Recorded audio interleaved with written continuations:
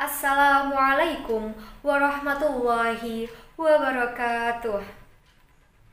Innal hamdalillah nahmaduhu wa nasta'inuhu wa nastaghfiruh wa na'udzu billahi min shururi anfusina wa min sayyiati a'malina may yahdihillahu fala mudhillalah wa may yudlilhu fala hadiyalah. Asyhadu an la ilaha illallah wahdahu la syarikalah la nabiyya ba'dah. Let's thank and pray unto our God Allah Subhanahu wa Ta'ala, who has given us mercies and blessing until we can attend together in this condition without any troubles and obstacles. May salawat and salam always be given to our Prophet Muhammad Sallallahu Alaihi Wasallam, who has guided us from the darkness to the brightness, from the stupidity to the cleverness, namely Islam religion that we love. In here, I will explain about the features of the fasting of Ramadan month.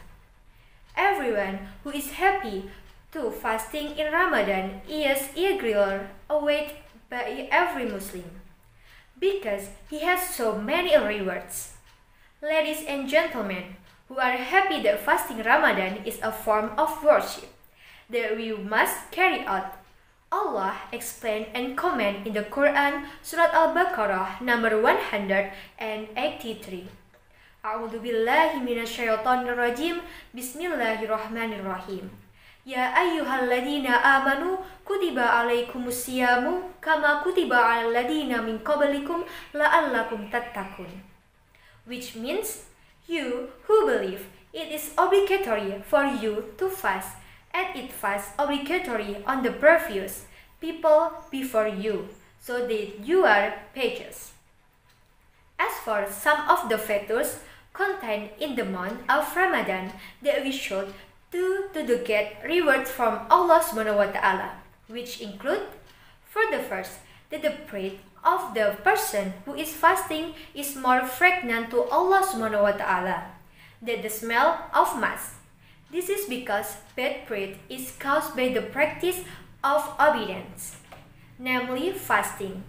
However, it does not mean that a person who is fasting then underestimates his oral hygiene, so that it can disturb others around him, because the smell cannot be avoided during fasting. Everyone who is fasting must try the best so the people around him are not disturbed by bad breath.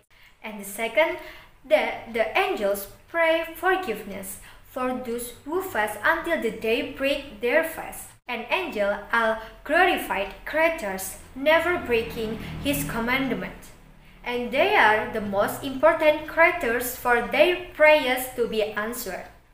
And the third, Allah Ta'ala decorate His heaven every day to make it more attractive to people who do good deeds. In others, to further encourage them to continue to practice obedience.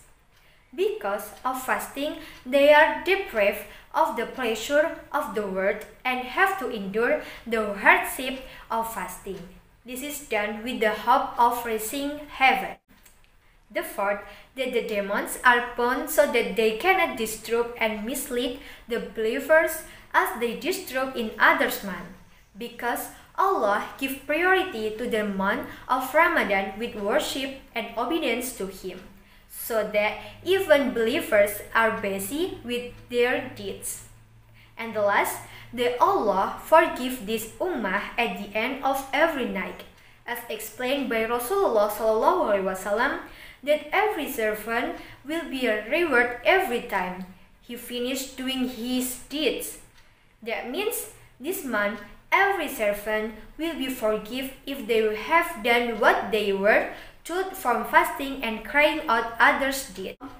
These are some of factors contained in the month of Ramadan. How much would we lose if we could not achieve the virtues contained in the month of Ramadan?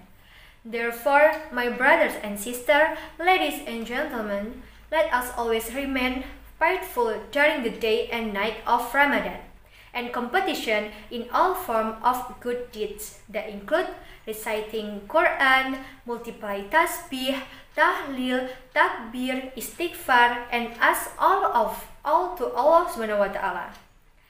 Take refuge in Him from anar and others' good prayers, and do amar ma'ruf nahi munkar in a gentle way, wisdom, and good method, accompanied by a careful attitude from all forms of ugliness, and always repeat and istiqomah on al-haq in order to practice His word. Hopeful Allah will give tawfiq to all of us in matters that are pleasing to Him, and hopeful Allah will protect all of them from astari by slander disturbance.